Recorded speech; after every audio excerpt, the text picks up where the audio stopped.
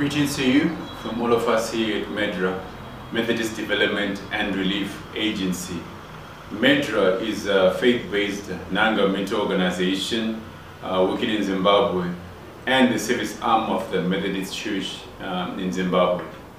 MEDRA envisions a society in which all enjoy abundant life and God-given dignity. So we work to empower communities to sustainable livelihoods and to experience social justice. MEDRA has been in operation now for more than 10 years and was officially registered as a non-governmental organization in 2009, but operations began even as far back as 2004. There is a barrier or the taboos that exist for young people to access services even though they need them, especially within the confines of the church. So we are working now to bridge that gap. We realize that there is a divide between what the church expects young people to do and in reality what young people are doing. So the church wants young people to abstain from sex before marriage. In reality, what is happening on the ground is that young people are engaging, so there's that divide.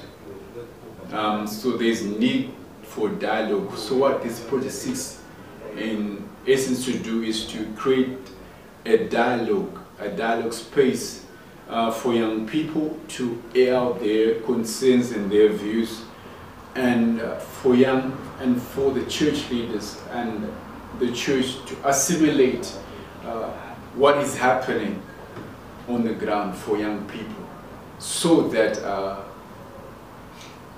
we can find solutions to help young people to access services relating to SRHR. So we'll look forward to working with Amplifying the Change, because there is a great potential for lasting impact, because the church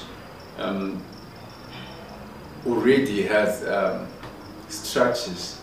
The church, Methodist Church, has representation within all the districts of the country. So imagine the possibility of using that as a vehicle to push the agenda of SRHR, not just within the confines of the church, but using that as a vehicle to push it even within the societies in which the church exists. Breaking the Ice seeks to bridge the gap that exists for young people to access sexual reproductive health rights through dialogue.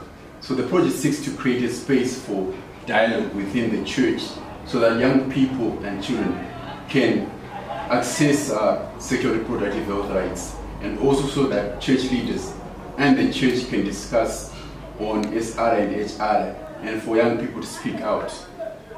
So our hope is through capacity building workshops and programs on SRHR to sensitize church leaders, district bishops, school heads of Methodist schools, and youth leaders to talk and dialogue and to host dialogues on SRHR. We're also looking to do training of trainers on SRHR to cascade down services and information on SRHR.